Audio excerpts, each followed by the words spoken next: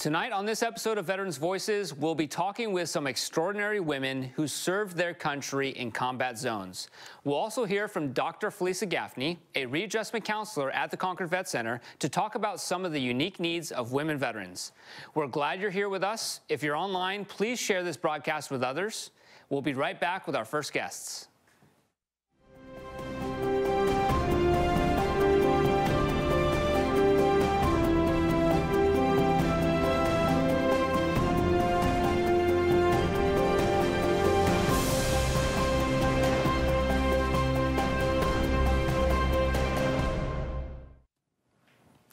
Welcome. I'm Nathan Johnson, the Contra Costa County Veterans Service Officer, and I'm joined by my co-host and Gold Star father, Kevin Graves.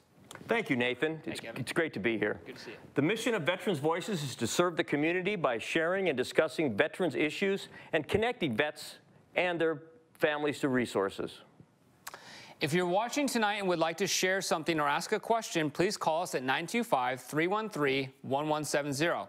Our phone lines are open, and we encourage you to call in. We need you to participate in this conversation. Tonight's conversation, in particular, is historical. It's very important.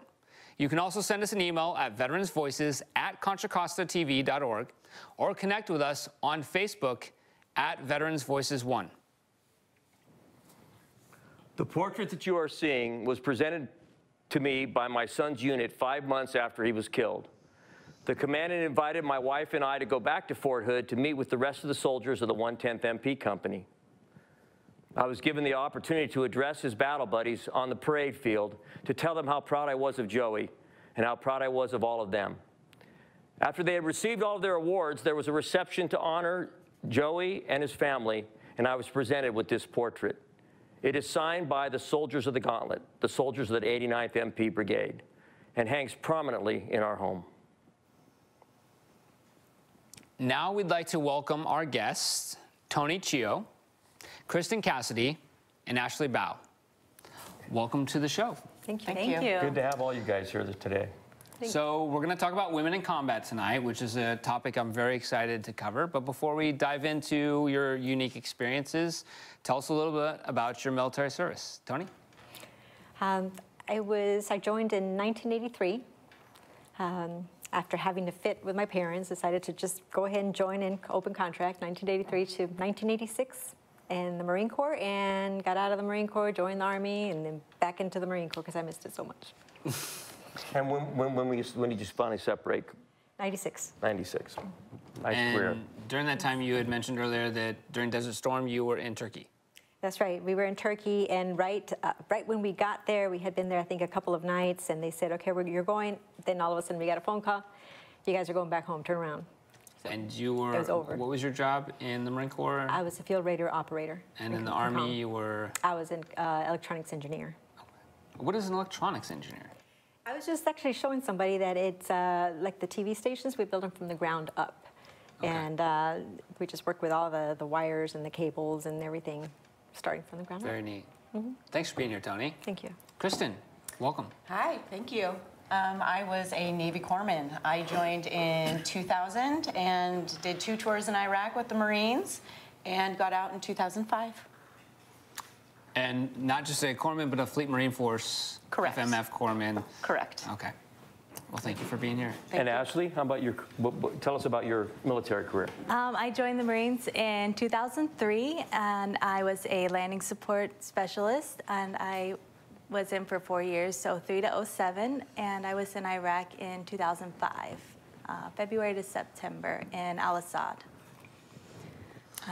Well, thank you all for being here. So let's start off. We have lots of time to talk about your roles in the military, but let's start off with some of your experiences in the military.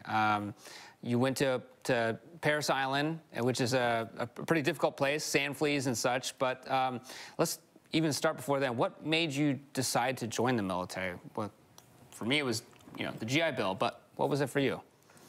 For me, I actually had gotten in a big fight with my mom. So I moved out of my house, and I had $80 in my pocket, and I had no job, no car, and so I went down to the recruiting station, and I thought the Marines looked the sharpest, and I wanted to be the best, so there you go. I joined the Marines, and then all the patriotism and all the love for my country. I learned that kind of afterwards. It's not what kind of brought me into it, but it's definitely something that I am very grateful that I did. What were people's reactions to? What was your family's reaction? Yeah. Well, I didn't tell anyone until after I had already sworn in. So, because like I said, we had gotten into fights. We weren't even speaking. But my mom's first reaction was, well, don't do the Marines, do the Air Force. They have the best food. So, too late for Probably that. But the rest of my family were like, you know, people don't think of like of women being in the Marines. So they were all kind of surprised that I would even do that. They thought I was crazy, which... I probably was kind of.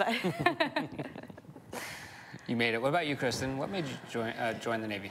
I just didn't have a direction I wanted to go into. I was going to DVC and not really enjoying it. And there's a little recruiting area right next to DVC. And I just kind of picked what I thought would be the best for me. And it was the Navy.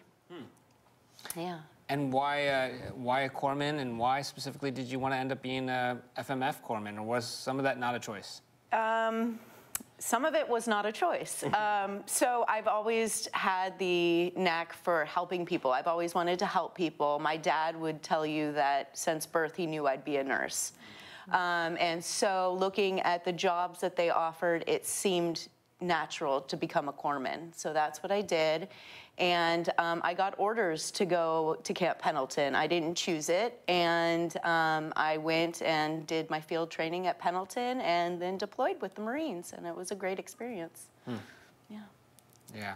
Well, Navy corpsmen, I think, are very special. I think the three of us here that serve in the Marine Corps know that Navy corpsmen are our brothers and sisters. So it's nice to have you here. Thank you. So what about you, Tony? What made you want to join the military? What was that decision like for you, and how did people respond to you telling them that you were going to head into the Marine Corps?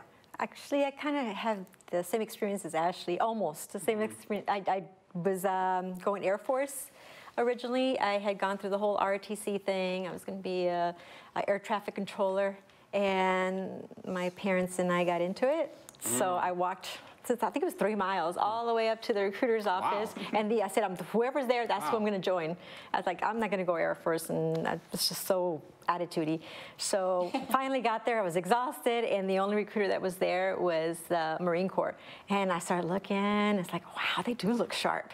And like, they look so good, and their uniforms are awesome. It's awesome. I'm gonna join this one. So I went in and I asked him, and he says, the only thing we have right now is for you to go open contract. We have a field radio operator. I said, well, okay, when do I go? Can you send me right away? Sure, we can send you on Monday. So. Wow. Oh my gosh. Left on Monday, and people normally have months to prepare. Oh, and you had well, I had been months to prepare for the Air Force, but years for the Air Force. Yeah. So then I left, and my family didn't know until I got there. So that phone call that they have you make is really an important phone call for some people. Yes. Then. We have an email here, and I want to invite our audience to participate in tonight's topic. We have some absolutely incredible guests, and we'll get to more of their experiences, but we also want to hear from your experiences as well. Maybe you have served in the military yourself. Maybe you have a good question or comment for our guests. Please call in, send us an email, and we have one. For any of the veterans, how many other women were in basic or boot camp with you? So for all the veterans, let's hear from you. All women. Yeah. Mine. Well, yeah, in the Marine Corps, men and women train separately, so it's all women that we train with. My particular platoon, we started out with 80 and we graduated 44, so we lost several along the way. Just couldn't hack it. So was that difficult to see that people were dropping out? Did that help motivate you, or did that maybe cause any concern? Definitely it was, I mean, I guess motivating. You know, you don't want to be sent home. We didn't really know what we didn't know as recruits what the reason was that anyone was sent away, but I know like they try to send us in pairs, like with someone from your hometown. So my quote-unquote battle buddy, she only lasted a few weeks, and she would like cry every night to go home. So yeah, it was tough. I've watched a few videos, and this doesn't certainly give me a real experience, but a few videos of women drill instructors, and they're very intense. They're very intense. Yeah? Yeah.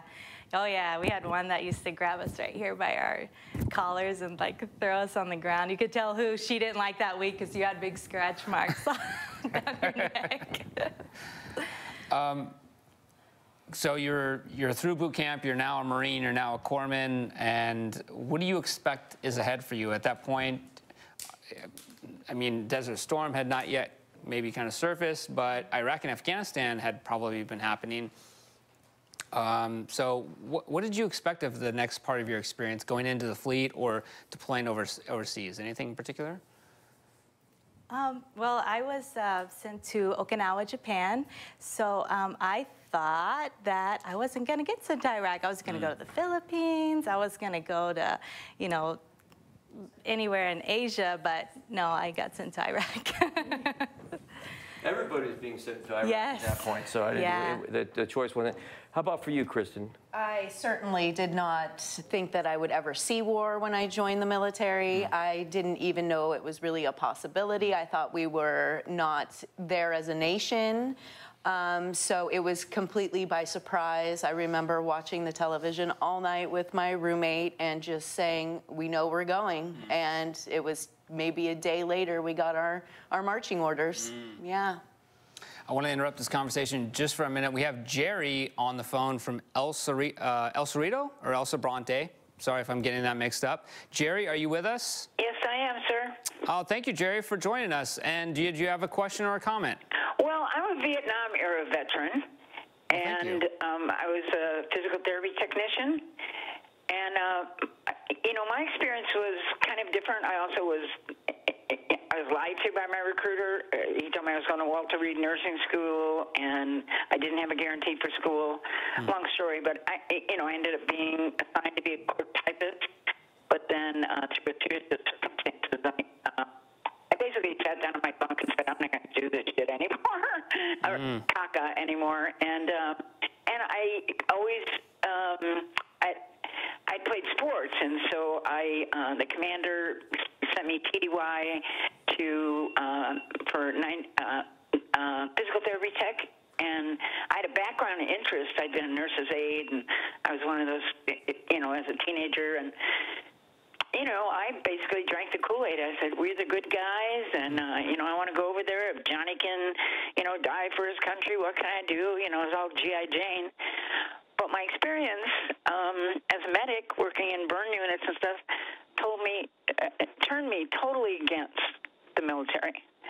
50 years later, the generals say, oh, we should have never been there. And I have these similar feelings about what these women are going through in Iraq and Afghanistan. And I just wonder how they switch that around, or if they ever have. For me, it was a moment of conscience. I thought, I'm using my body. I know I'm only a dot of insignificance, but, my moral conscience was, this is all kind of wrong. So I've been involved with Veterans for Peace for over 50 years. Thank you, Jerry, for calling in, and appreciate that you've opened up this conversation to talk about a few more things. And before we get into how your experiences affected you, I'm curious, and again, thank you, Jerry, for calling in, and I invite other members of our audience to participate as well. This is Jerry, who served during the Vietnam era. Were there other women who you could reach out to, who were maybe influences in your life, to help you prepare for your deployments, heading over to Iraq, heading over to Turkey? Who did you turn to say, how do I get to this? I don't think it was even a thought at the time. I mean, we were young and we were trained, and that was my job, and that's how I was able to not, I guess, feel the impact of what we were doing. I was trained, and this was my job, and that's what I was doing. You felt prepared? I felt as prepared as you could be, correct. Do you feel that having another woman to help you understand how to prepare for that situation would have been more helpful or not necessary? I think it would have been helpful. I think they did try to set up, somebody who had been over there prior, so they told us, being females, certain grooming things that we would need. I mean, honestly, we do have a little special needs every once in a while, so those were definitely communicated to us. So it's not like we didn't have anybody, but the thought was more of, you know, the things you need and how to cope and that kind of thing. It wasn't really like deep thought of how you feel about what you're doing. Okay. Yeah.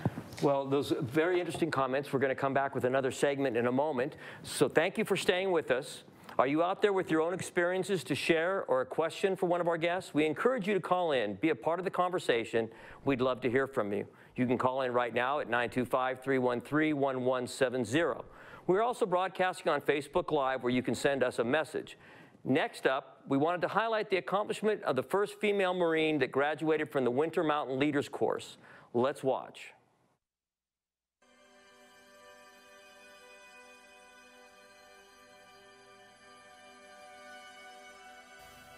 Survival. You learn how to survive. You learn how to deal with the cold. I've had frostbite. I've had hypothermia. You know, we've dealt with all the ins and outs of being up in the mountain and being in the snow, but we learned how to overcome it.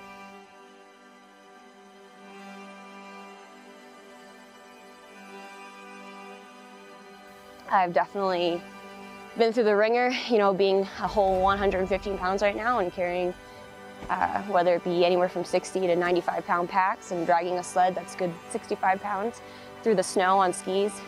It definitely is a challenge to your body.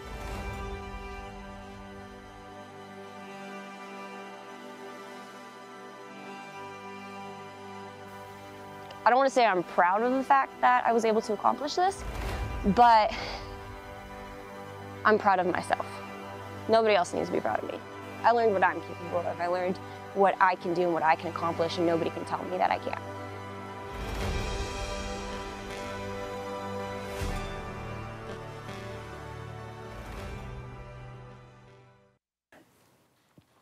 Welcome back to Veterans Voices. Thanks for staying with us. We're here with three extraordinary women veterans. We have Kristen, Tony, and Ashley. Thanks for sticking with us as well.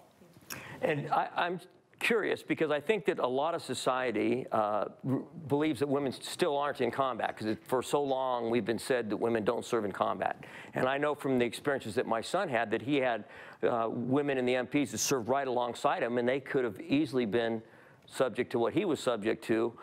So that is combat. When you're being attacked by the insurgents, you're pretty much in combat.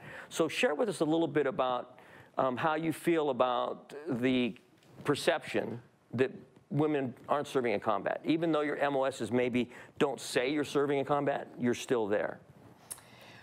Yeah, it's not people's first thought to think even of a woman as a veteran, to be honest with you. There's certain telltale signs that a male's a veteran, right? They have the Marine Corps tattoo or the haircut that's very telling that they were in the military. But women, I think it takes a lot of people by surprise when they hear that I'm a combat veteran, that I have combat action ribbons, that I have a Medal of Valor for my combat distinguishing device. I think that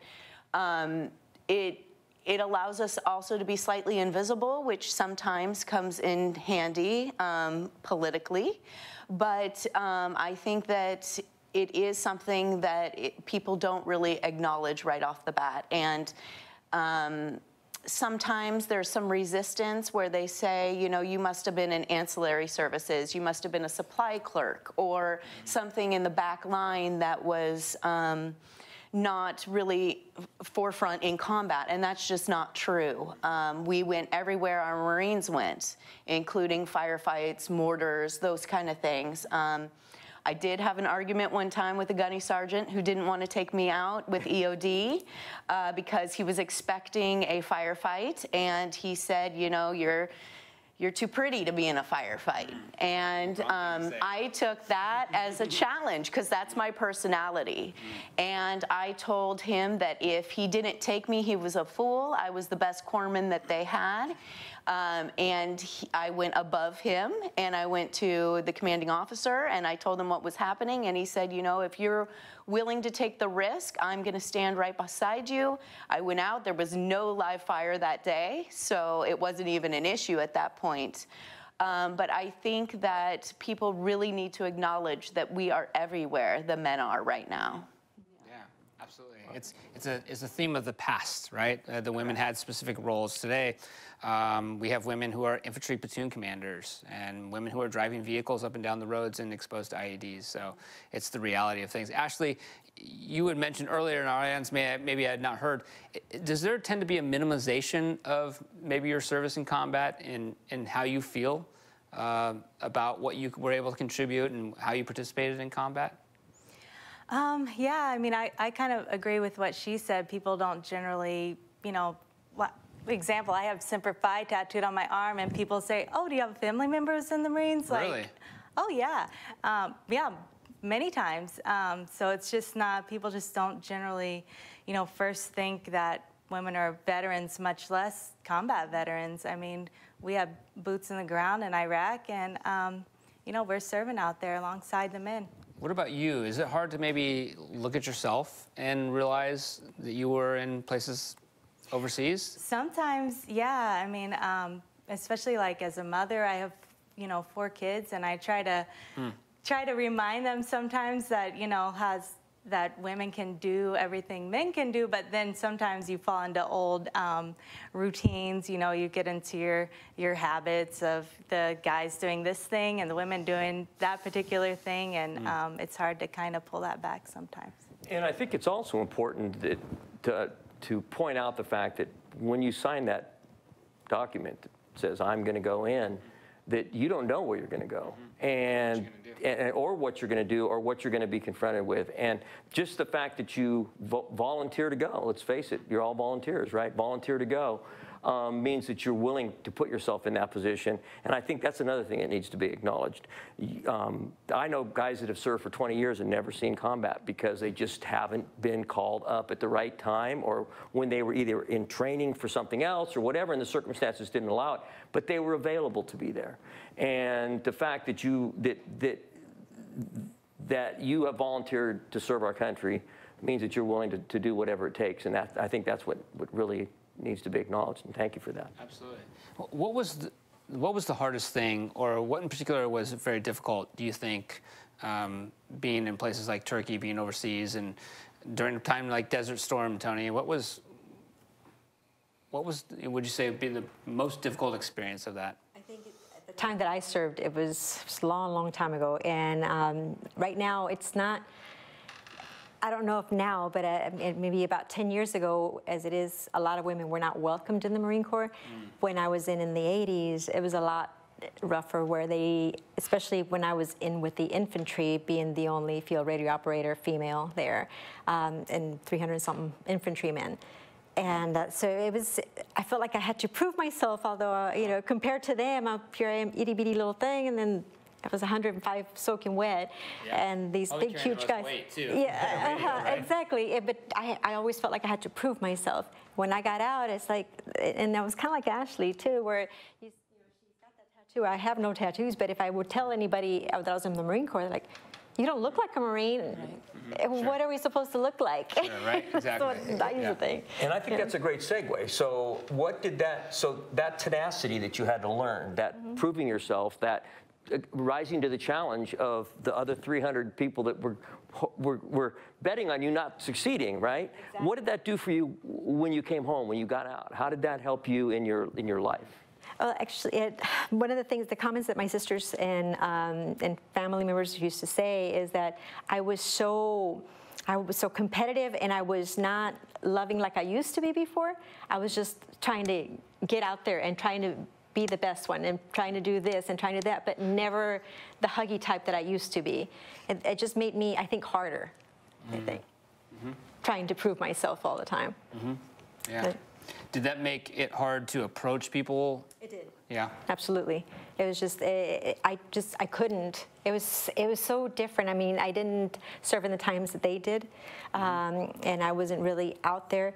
But it was really hard trying to survive as one of the very few females to be out there with all these men.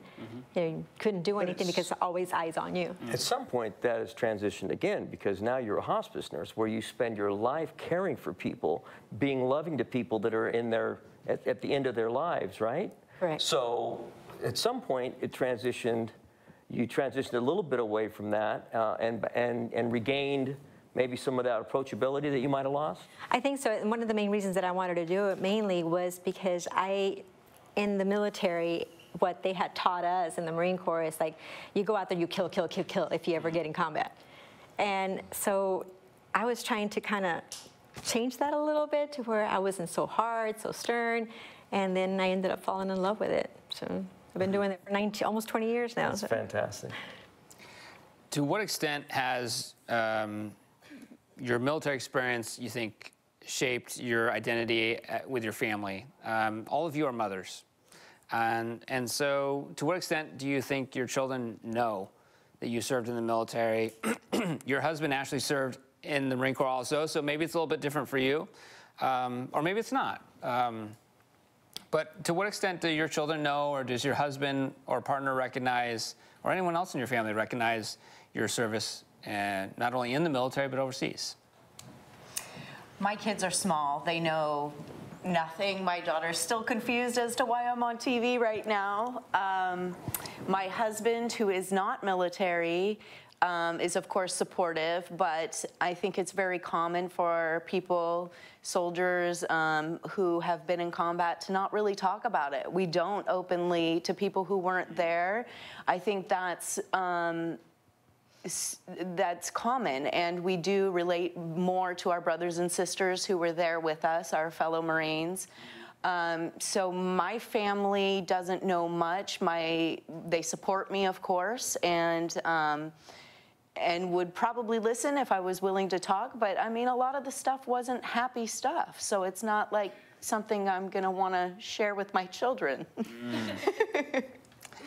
Yeah, and certainly not when they're young. Correct. Yeah. And when they ask the questions that children usually ask, you're going to probably protect them. And right. I mean, I'd like to answer as honestly as I can without sparking any fear or danger thoughts in their head. But yeah, it's not something that we talk about on a daily basis, and I think that's kind of normal. Yeah. We have someone named Thomas who's, I think, calling in, but we'll continue this until we get him pulled up. Okay, Thomas. We have Thomas on the phone. Okay, I have the East Coast. That's all I know where you're from, Thomas. So you have a question or comment? I think you served with someone on the panel here. Yes, Kristen Cassidy. Oh. So tell us what's going on, Thomas. Give us the real details we're here, Thomas. Waiting for this phone call. Say again? No. Go ahead, Thomas. Share with us. Oh, well, I just wanted to thank all the women on the panel today, and especially Doc Lopenberg, which is, that's who she was prior to her marriage, and just how much exactly she hit the nail on the head. Women can have that ability to be invisible with all their strength, and we recognize strength.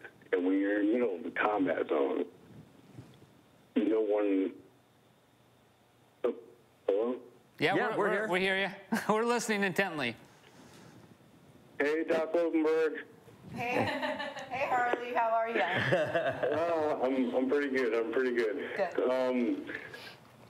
First, let me start off by thanking all you women in experiencing or listening to you now and hearing all your adversities and mountains you have to overcome.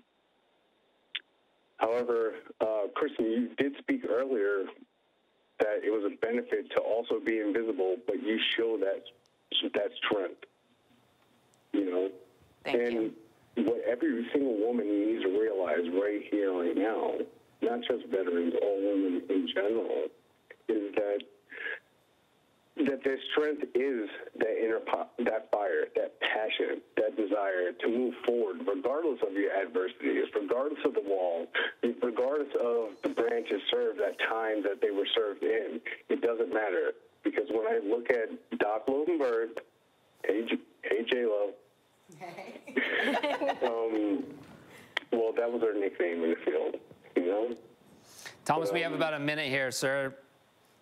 All right, well, I guess I can sum it up is, in the fighting hole, there's no thing as sex, female, male. It's all about passion to fight for each other no matter what, every single day of our lives. and we bring that passion and strength to the civilian sector. And if we have to be invisible at some points to get our point across, then that's who we need to be. We're leaders. Well, thank you. You're a strong woman. Thank you very much. Thomas, thank you so much for calling in. Appreciate it very much. Wise words. I've been in a fighting hole before, and I got to say, I second that. I'd probably be in a fighting hole with any one of you up here on the stage tonight. So we have just about 30 seconds tonight. We'll just kind of wrap up this conversation. And I think Thomas calling in was really important. To what extent do you stay connected with anyone that you served in the military, if at all? Aside from my husband, not really anyone at all. Okay. Has there been a particular reason? Well, when I left the military, I had 2 newborn children, and I moved to a place that I had never been before, that I didn't know anyone who was from, which is California. So I just lost touch. Yeah, we were talking about this earlier, just that some of the details of your military service have kind of faded away because of a lack of connection to people. Real quickly, Tony, and we have to go to another segment, but have you stayed connected at all with anyone? Obviously, Kristen stayed connected with Thomas, so.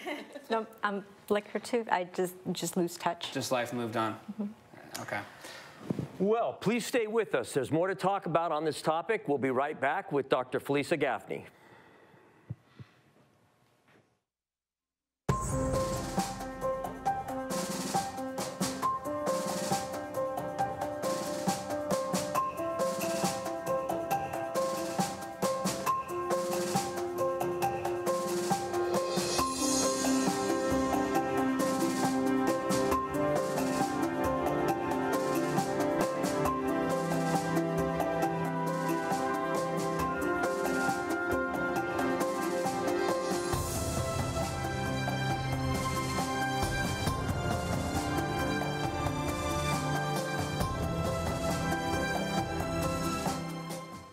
We're now joined by Dr. Felicia Gaffney. Thank you for taking the time to be here. Thank you guys for inviting me again, and it is an honor to sit on this panel with you ladies. Thank you all for your service. Thank you for your service. Dr. Gaffney, you've been on the show before, but just real quickly, tell us a little bit about your military service. Joined the Air Force in 1987, retired in 2007, 2 deployments. Well, thank you for being here. So we want to kind of move the conversation more towards what the VA and what our community should know about women veterans, and if any of the needs are unique. Dr. Gaffney is a readjustment counselor at the Vet Center, and so you do one-on-one and group counseling for veterans, not just women veterans. But have any of you experienced going to the VA for any type of care? I'm seeing you shaking your head, Ashley, so why don't you start off? Okay. Yes, I did. I didn't really get connected with the VA until several years after I had left. So just about a couple years ago, maybe 2 years ago, I kind of finally, got around to going down there, and I did receive care there from, doctor's appointments, and I got my service-connected disability through going through the VA, and so. For me, it was a good experience. I actually, you hear on the news all these negative things, but I felt like I was well cared for. It was great being around other veterans again, and I really actually enjoyed that. So going into and I'm not trying to pick on the VA, but going into the VA, what do you think was the biggest priority for you? Were you most concerned about your physical health? Were you most concerned about your mental health, or were you just kind of walking in wondering, I'm not even sure what I need a doctor for at this point? For me, it was my physical health. I had injuries that I had sustained in Iraq that I had never taken care of. So I dealt with a lot of pain for a lot of years, and finally, my husband actually pushed me into, you need to get seen and get this all taken care of. So that was my motivation.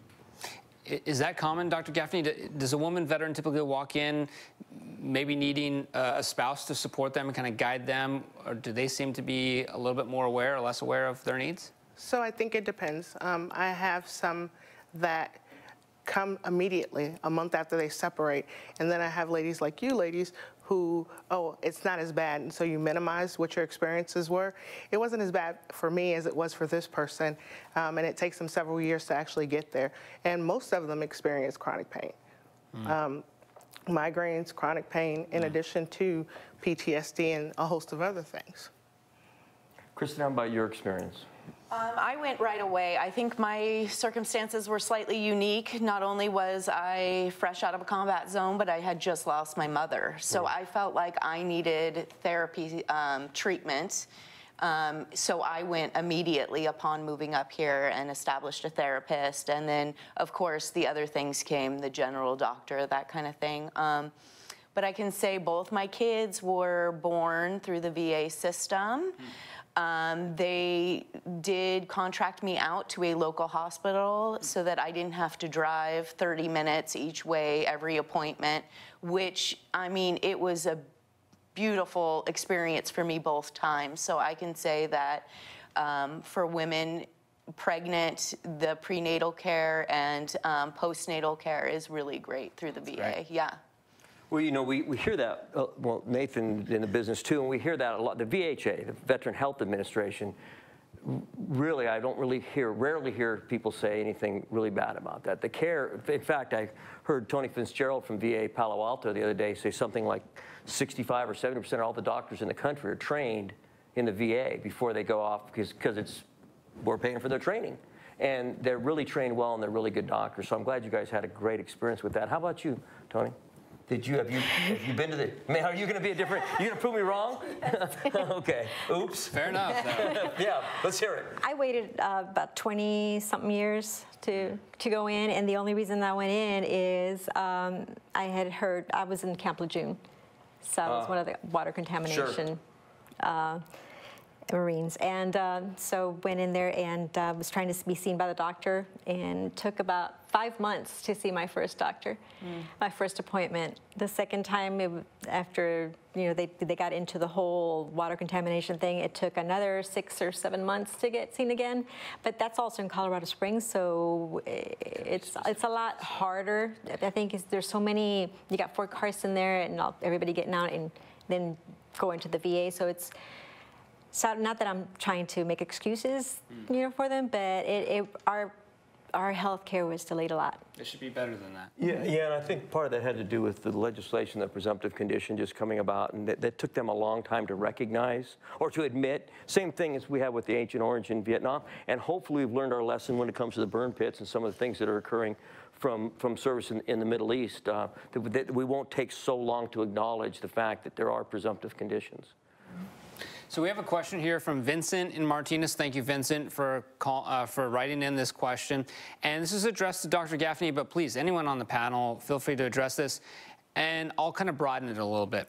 Do women veterans have lower levels of alcoholism? And to broaden that, do women show any less susceptibility or more susceptibility to maybe avoidance of their experiences through use of substances like alcohol or any other substance? So I feel like it's a two-part answer. One, women experience it less because there are less women who serve in the military. So by virtue of that, there are going to be fewer. Women experience PTSD different too, and a lot of it has avoidant patterns of behavior. I think it depends on what the specific stressor was, what you experience.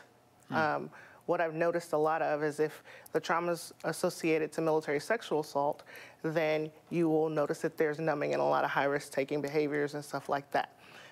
Women who have experienced combat or have PTSD related to their service in that way experience it a little bit different.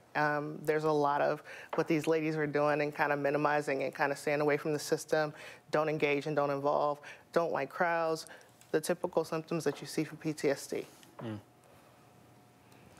Now, when they, excuse me, when you walk into a community, do you feel that community is generally aware of not only the challenges that you face, but also aware of maybe your strengths? Do you feel that for example, that the news is full of topics like homelessness and PTSD and such. Do you feel that the community is generally connected to your experiences and to your needs? I don't think the community even identifies us as veterans, so how could they be aware of our needs? They don't even identify that we are veterans and did serve combat or those kind of things. So I'm sorry. That's okay. That's okay. So what should they know then? Like, so if this is the opportunity then for them to understand your needs. I think we went over it, that yes, we are there. We are right there with the men. We do experience PTSD differently. That doesn't mean that everybody who sees combat is going to experience PTSD. I think women have a way of isolating ourselves from the veteran community, whether it's intentional or non-intentional, which makes us feel alone and isolated. And I have a personal experience with one of our Marines who has committed suicide, female Marine, and I just want people to know, women to know, that there are others out there and they should reach out and know that they're not alone. Yeah. Those are great points, and I think it always comes true whenever we're in a group of veterans or I'm presenting in front of a group of veterans and I ask how many people are veterans, and so many hands come up, and then I ask how many people have served in the military, and I get a bunch more hands come up, and it's usually the women's hands, because a lot of women don't identify, as you said, as veterans, and it's important that it get acknowledged, and it's important that we begin to change that thinking process, that culture, to understand that you don't have to have served in a certain place at a certain time to be a veteran and to be acknowledged and to have the benefits and resources that are available to you as a veteran. And then the other part of that is accepting those benefits and resources, understanding that it's not a zero-sum game. You're not taking benefits from somebody else. They're your benefits. You earned them. You need to make use of them. I really like where this led off, Kristen, and we've kind of all been out for a while now. Time has passed. So what would you say to a woman who is serving in combat today, or maybe who is just transitioning out of the military? What kind of advice would you give them, Tony? What kind of recommendations, if you were to mentor them and kind of bring them under your wing, how do you think you would help them? I would just ask them to ask for help before it's too late. That would be the main thing. Don't be listening to all this baloney about what you're a veteran. You probably didn't do it, like she was saying. That's the main thing that I hear all the time. It's just, who cares what they're saying? Please ask for help, because a lot of my Marines went through a lot of stuff, like her friend that passed away. Mine. There are a couple of them that committed suicide as well. We don't talk about it. My family doesn't know about it. This is the first time I've actually mentioned it because of the same thing. Yeah. They just don't. They don't want to ask for help unless it's, I mean, it's actually they never did ask for help, and that was the problem. Not once. But what if they're struggling with I'm too strong, or I'm supposed to be the strong one, or I didn't go through what others went through? Ashley, how would you reach out to them and help them in that situation where they're undermining or maybe belittling or not quite identifying the ways that they need help? Well, it's definitely natural to feel like it's almost like a, the guilt you feel when someone else gets hurt and you didn't get, like, the name for that lapsed my mind, but, you almost feel like what you went through wasn't as bad as what someone else went through. I came back with all my limbs. My story's not as important. That's kind of the thought that you get. And I think, first of all, to normalize that and say that it's okay to feel that way, but feel that way. Yeah, but you're still valuable, and your mental health and your physical health is still very important. And if you need help, there's lots of resources out there. And I want to point out we have Dr. Gaffney on the set, and I want to point out that we have dozens of vet centers all over the country. I mean, there's 6 of them right here in the Bay Area, I think. And that services are available that are specific to women, that we have people available that you can reach out to and that you can ask for help. And people should make use of that benefit. I know that there's people on this panel, without mentioning names, that didn't know about the vet centers before they got here tonight. So I would encourage people to reach out and use the resources that are available. I think a lot of people minimize what their experiences were, and so they don't come in. There's a shame associated with it. There's a stigma. I know even in the Air Force, we talked about people who went to mental health, and it wasn't always in a nice way. And so you're trained to think poorly of going to see mental health. I think we got to reverse that stigma before we can do much more. I think they have to know that we're there and available, and it doesn't matter. We can kind of talk about it and figure out where to go from here. But there are options, and I didn't know that there were options when I retired. I didn't think there was anything. And I think after 20 years, walking out the door for the last time and seeing that base behind me and being completely alone, I didn't know what to do. And so my initial response was I just kind of holed up in my house, and it was the rainy season, and I cried, and I stayed there, and I didn't know, and I'd never been unemployed. I didn't even know what to wear to an interview, and it was really scary for me. And so the idea of us having this conversation, saying it doesn't have to be scary, and you're not alone, and coming to the Vet Center doesn't mean all therapy all the time. We have other adjuncts to therapy. Yeah. Yeah, thank you so much. I want to say that this has been an extraordinary show with extraordinary guests, and want to thank you all for being here. Absolutely. Next up, Dr. Shauna Springer had the chance to sit down with Nicola Hall, the first woman to serve in combat operations in Afghanistan. Today I'm pleased to be joined by Nikki Hall, who served in the Army from 2000 to 2005 in the 21st MP Company Airborne. And she was the first woman actually to serve in combat operations in Afghanistan. Welcome to the studio, Nikki. Thanks, Shauna. Thanks for having me. Yeah, I was just hoping that today we could kind of talk story. And I know you've brought in some photos, which we've talked about going through kind of your process from before the military to some of the experiences that really stand out to you when you were in the service. You know, as you can tell from this picture, so basic training, my recruiter told me before I went in, the number one thing always to do, keep, you know, just make sure that you're low key, make sure nobody pays attention to you, keep under the radar. Under the radar, yeah. Right? Right. And so I was like, all right, I've got it, I can do that.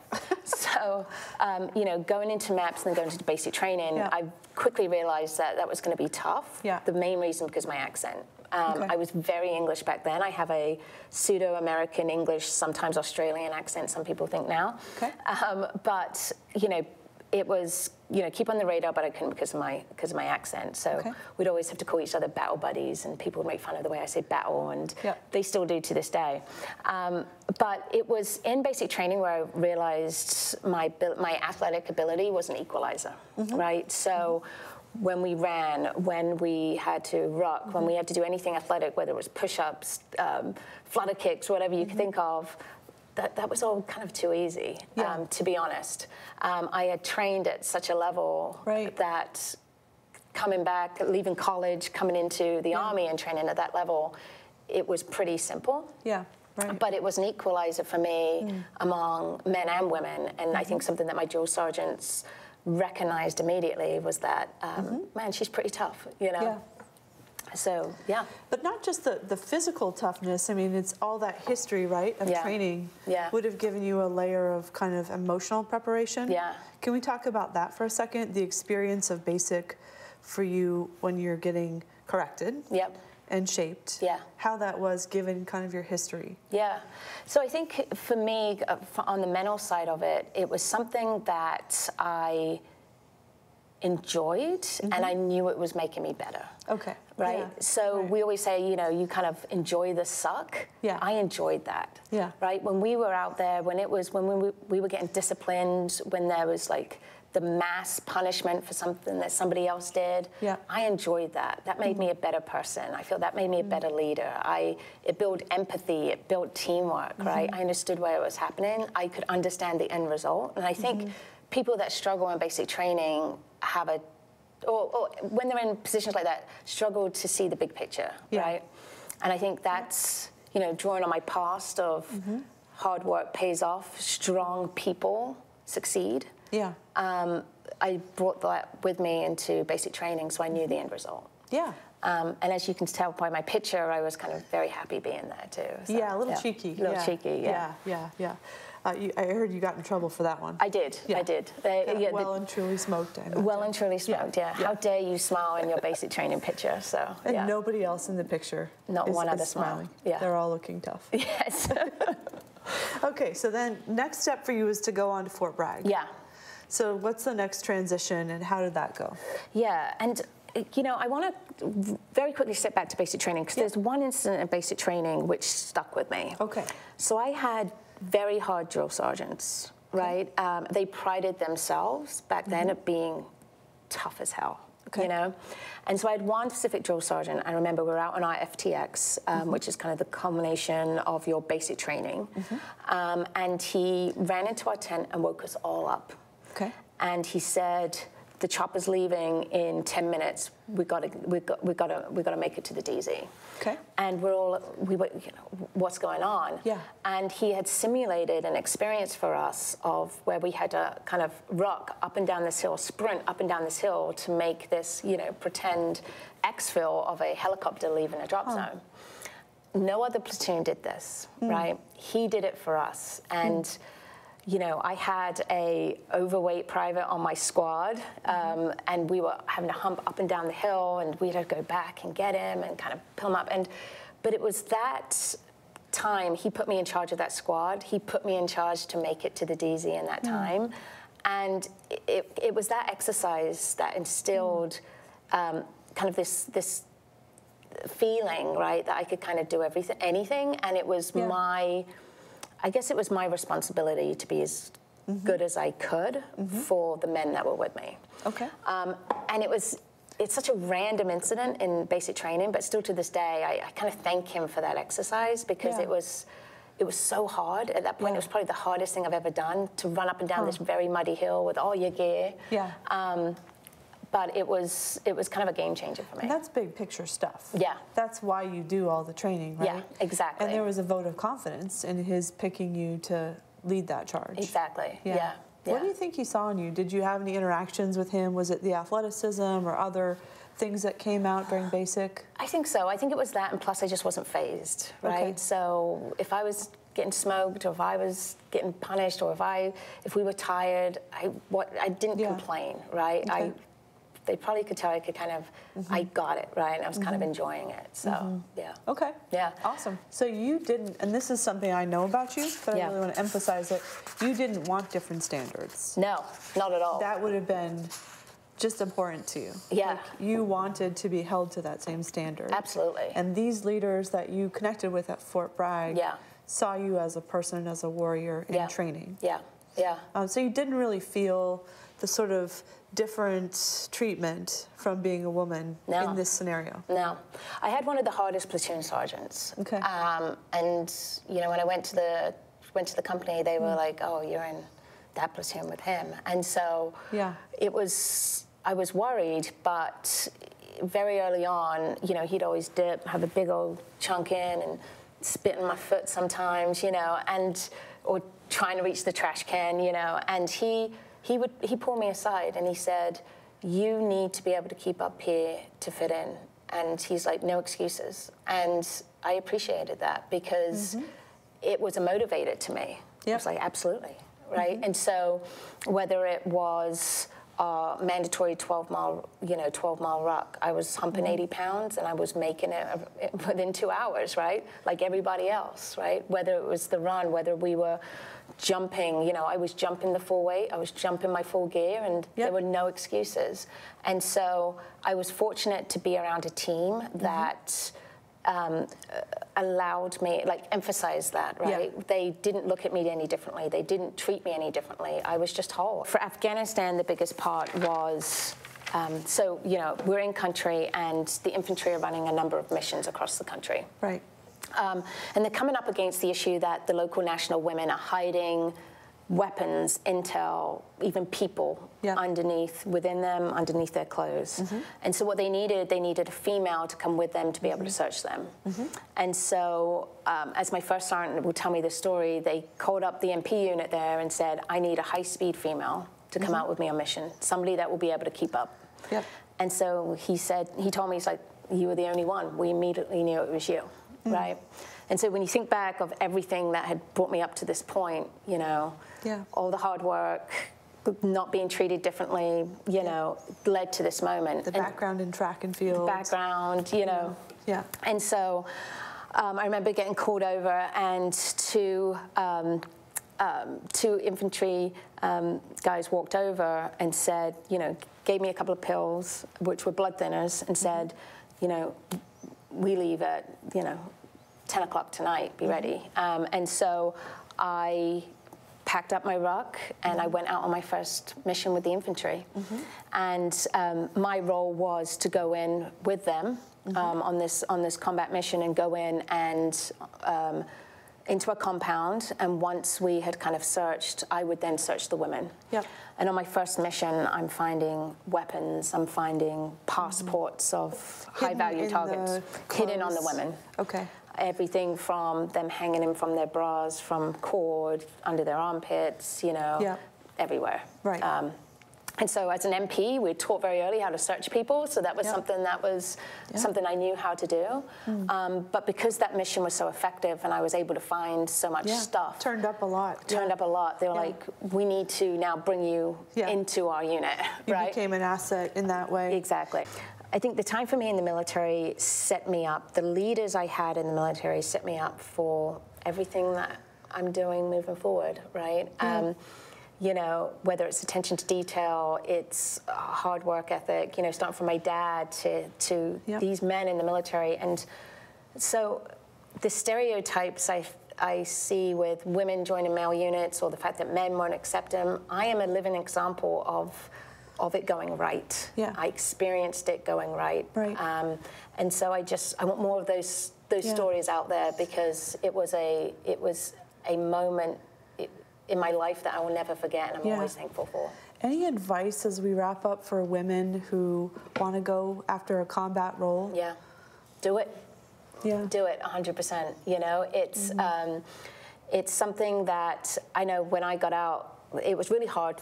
It was a really hard decision for me to get out, but those opportunities were not there for me, right? Those roles weren't open to women at the time. If they had been, I'd still be in uniform today. But you know, if you have those opportunities to serve in that capacity, there are no excuses. Just do it.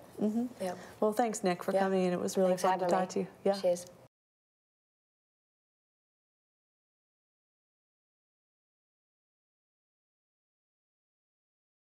Thank you for tuning in to Veterans Voices tonight. We wanted to leave you with a few events and resources. As a reminder, all of these can be found on our Veterans Voices website. Foundation for Women Warriors is a support organization created exclusively for the women veteran community of Southern California, focused on serving their most pressing needs. Learn more at foundationforwomenwarriors.org. The National Association of Black Military Women creates and preserves the history and heritage of African-American military women, of active service members and veterans. Visit nabmw.org to learn more. The Focus Project provides resilience training to military children, families, and couples. It teaches practical skills to help families and couples overcome common challenges related to a military life. It helps build on current strengths and teach new strategies to enhance communication and problem solving, goal setting, and creating a shared family story. Visit them at focusproject.org. To rewatch tonight's episode, check back on our homepage later this week, or check your cable provider's schedule for rebroadcast times. You can also rewatch this episode and many others on our YouTube channel, Veterans Voices of Contra Costa, so be sure to subscribe. Our next live broadcast will be Monday, May 20th at 7 p.m. Be sure to tune in. This is Veterans Voices of Contra Costa County signing off, wishing you all a relaxing evening, and for the veterans out there, Hoorah! Hua and Semper Fi. Good evening.